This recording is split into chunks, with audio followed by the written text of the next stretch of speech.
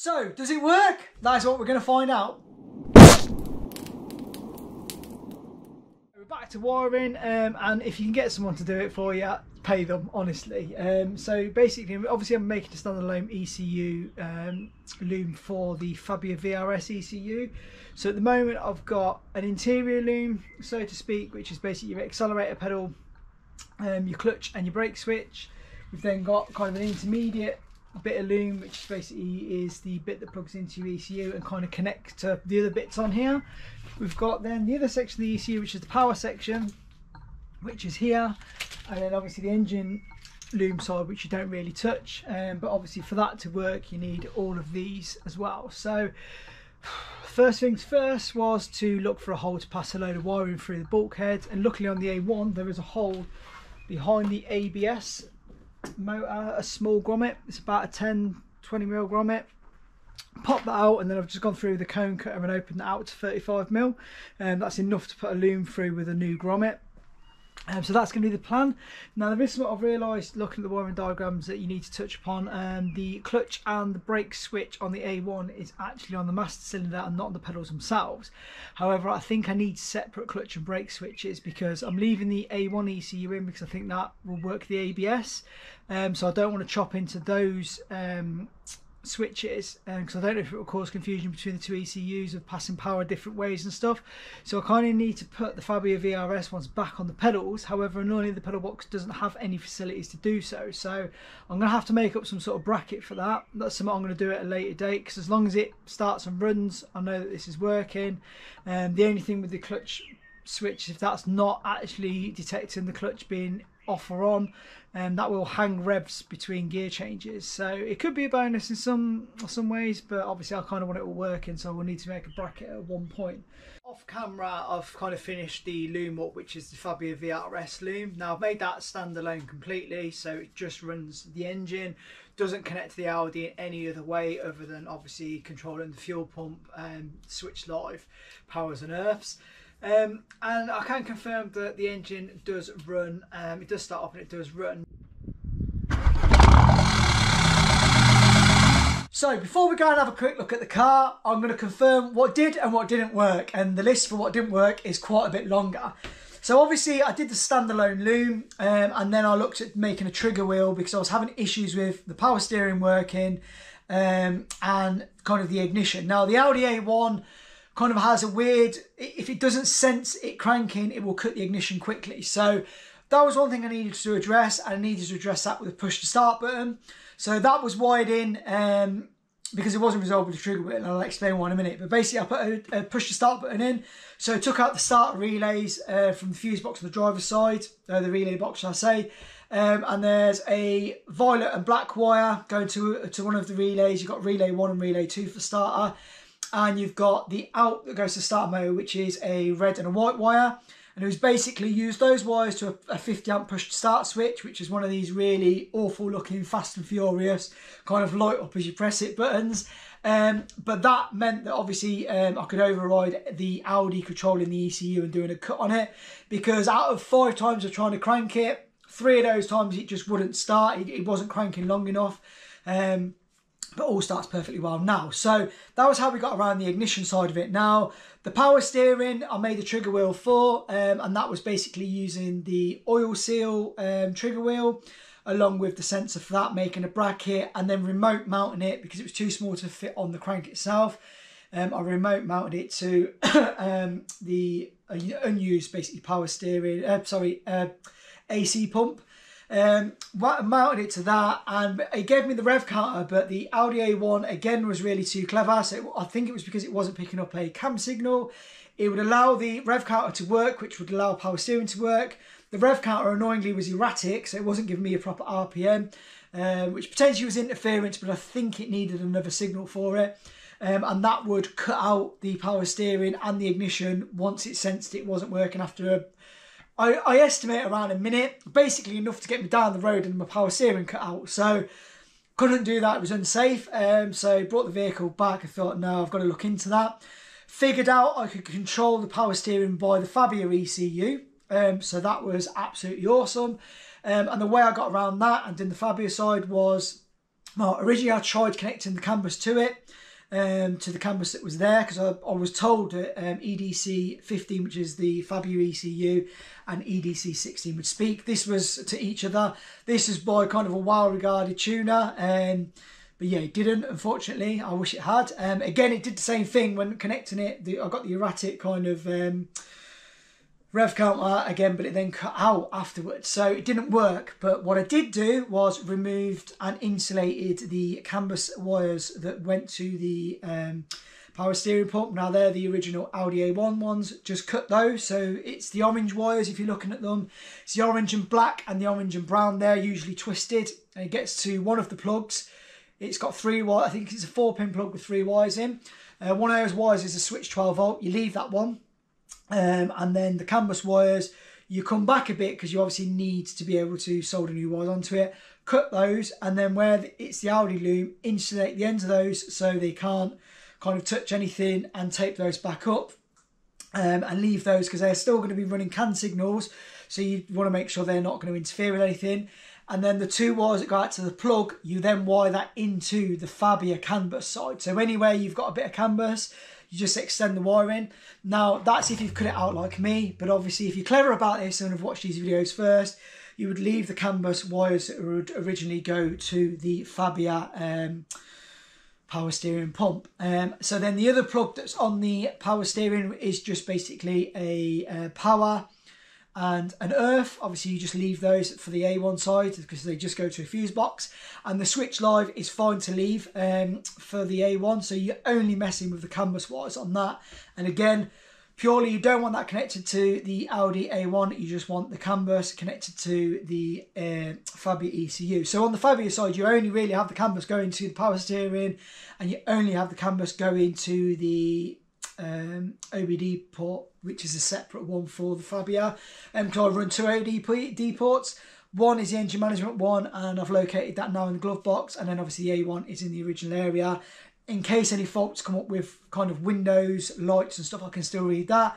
And then if any engine management faults come up, I can read the one in the glove box, which is obviously the Fabia. The other thing I don't have, so obviously at the moment I don't have a rev counter. You could have an aftermarket one put in if you wanted to. There are plenty of diesel ones around. And the gauges on the dash of the Audi A1, basically I'll have obviously all the warning signals. I've wired in a separate, a separate oil pressure switch. Now the Fabia one again works through the clocks, and it's very weird. It's not a normal one, it's not an earth switch. It basically isn't earthed, and then it sort of semi-earths and gives resistances to kind of turn the clock on. So again, I can't really get around that. It may be a way of doing it with the A1 one. The way I've done that is I've put a Ford, I think it's a Ford Focus one. Basically it's a normally closed switch, and it's an M10 by 1 thread. So you screw that in and you replace the wire. So you just basically, the Fabia wire, you change the end to a spade connection, because obviously that's how it is on the Fords.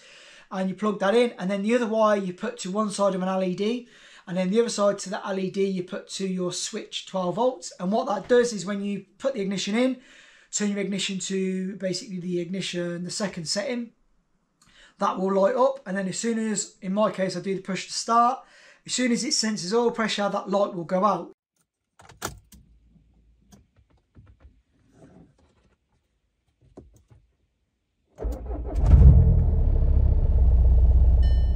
So what will happen is if you lost oil pressure while you're driving, that will illuminate. So that's how I've got around that. So we've obviously got a button for that. And then the temperature, I run a separate temperature gauge. So I've just put in a kind of an aluminium bit in the top hose, and I run a temperature gauge off of that to an aftermarket kind of gauge. And I've put that in the dash. So you can run, if you want to run it off OBD, you can connect an OBD gauge to your, something like a scan gauge, or kind of think AEM do a cool gauge, which will read kind of all your oil pressures, all your rev counter. It would work that as well. Obviously your oil temperature, your water temperature, EGTs. You can get gauges that do that, and they'll plug into the Fabia side. So instead of running all these extra wires like I've done manually, you could just do that and have a kind of a smart gauge in your center console or wherever you want it. So that's a way of getting around that. I can confirm at this point that the drive shafts work. So Fabia drive shafts don't need spacers, they just go in. And it works really well. So I can also confirm that the ABS works. Now, I've tried it yesterday by doing a bit of driving and stamping on the brakes. And as soon as the wheel is locked, you've got the ABS pedal feel through the pedal itself. So that works. And also I can kind of confirm that by connecting to the Audi side with the ABD reader and triggering ABS for obviously when you're coming to bleed the brakes and stuff, you need to bleed that through. So that works really well. Also the speedometer works, so it tells you kind of what speed you're doing, the Audi controls that. I assume, again, through the ABS, it gets that measurement. But yeah, obviously with that, you've got the benefit of the mileage actually correctly working as well. So every mile you do, obviously that goes up as well. So yeah, those are kind of things that I was kind of dubious about, thought it would work and has worked. So that's a bonus. And also some conversions, when you're messing around with CAN bus, you can have issues like I'm having with the RPM gauge, and you can sometimes have issues with the fuel gauge. So all kind of the Lupo conversion I've done in the past, the rev count has worked fine, but it's been the opposite, that the fuel gauge has worked a bit funny. But on this, no, it's perfectly fine. That works nice and smooth and does give a correct reading. So those are obviously added bonuses, things you don't need to mess with. Other than it being a normal Audi and I'm having all the warning dash lights in the world, because obviously the A1's not seeing any of the engine, it works really, really well. It goes really well. Yeah, it doesn't really need anything other than what I've addressed. So as long as you amend the power steering, the charging, it needs a Fabia charger. So it's one wire out of the ECU. Now originally on the Fabia, the ECU would have one wire that goes to the alternator, and then there's another wire that goes back into the car to the clocks for the charge light. Now I can confirm that the charge light you don't need to wire in any lights to get it to excite. The ECU does it itself. So you only need one of the two wires going to the alternator. It doesn't matter which alternator you use, so you can use the A1 one, which is what I've done, which is it's either 140 amp or 120, or you can fit the Fabia one on, which is a 90 amp. But yeah, as long as you've got that one wire going to it from the Fabia ECU, and you don't use the A1 one, then basically as soon as it hits so many revs, so you just rev the car, it will kick in, it will start charging, it will get you to kind of 13.5 voltage as it's charging. So that's a simple way of testing it. But yeah, that's basically how I worked. I originally thought the A1 would do it, but it doesn't. As soon as it realises it's not cranking, even if you have the trigger wheel connected, it basically cuts out charging. So it will cut out your power steering, cut out your charging, and it also cuts out your ignition. So that's kind of why I've had to go around that, but it's dead simple. So those are the only things you need to address. For those of you who can't keep up, you've got to address your power steering, your alternator charging wire, and obviously just override your ignition. That's kind of all you need to do. The only other thing is obviously you're not going to be using the fuel pump relay, so you can also take that out, and you can just wire the fuel pump relay from the Fabia side, because obviously you've got a relay there, to the wire to the fuel pump in the relay section. So I just normally take the relay backs out and just connect into the back of there, and just don't bother putting the relays back in on the A1 side. But yeah, let's go and have a look at the car. I've probably bored you to death if you're watching this as a video, but if you're watching this as you need to follow along, and hopefully I've followed, I've given you all the information you kind of need to know, spell it out as basic as you can. But yeah, let's go and have a look at the car. We're going to see it starting, whatnot. I'm not going to do any driving videos because I can't be bothered, but I'll do a clip to show you kind of the gauges that work and whatnot. So yeah, let's go.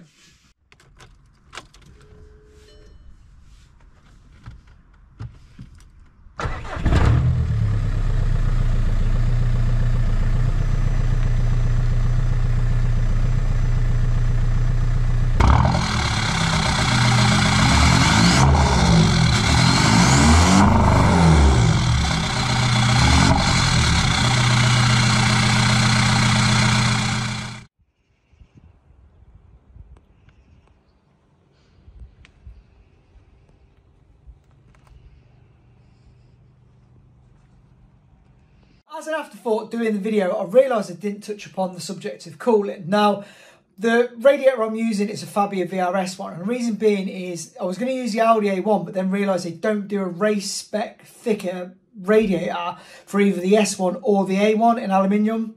So I've gone with a Fabia VRS one. I've made some mounts to mount it into the front end, and it's basically in. It fits perfectly, and I can get a bigger cooling radiator. So with that in place, it then comes on to fan wiring. With any radiator you use, if you're going to put the A1 back in, you'll realise that the A1 potentially isn't going to work, as in the fans potentially won't work, because the ECU, I believe, controls the fans and it picks up temperature from somewhere else, not the radiator itself. So you've got to kind of wire in a manual switch to some degree somewhere. So for me, VRS one, I'll put the VRS radiator in, but instead of using the VRS fan switch because it's dual speed, I've used this fan switch, which partner will be here. That screws into the radiator, and then what you'll find on the Audi A1 is that there's a plug dangling for the fans, and that has a permanent 12 volt and a kind of a permanent earth in it. So what you want to do is run the permanent 12 volt directly to the positive side of your fan, which in my case is two 12-inch race fans. So both of those have just got the positive directly to those. And then the earth goes to the fan switch, a 2-pin fan switch, which obviously the partner I've just shown you. So the earth goes to one side of that switch, and then from out of that switch goes directly to the fan. And what will happen is when the radiator temperature gets up to specification to trigger the switch, that will basically put a link in there and it will turn the fans on full power. And then when it cools down, it will break the link and turn the fans off. Now, it's as basic as you can get. You'll find that the power that's dangling on the plug on your A1 currently is already fused by the main fuse box in the engine bay, so it's good to go. That is how I've run the fans in mine, and kind of the idea of how you would run the fans in yours. So on that note, I'm going to leave the videos here. If you've got any questions with regards to this particular conversion or any comments, please drop them below and I'll do my best to get back to you. But that's it. Just want to thank you for watching, and take care of yourselves.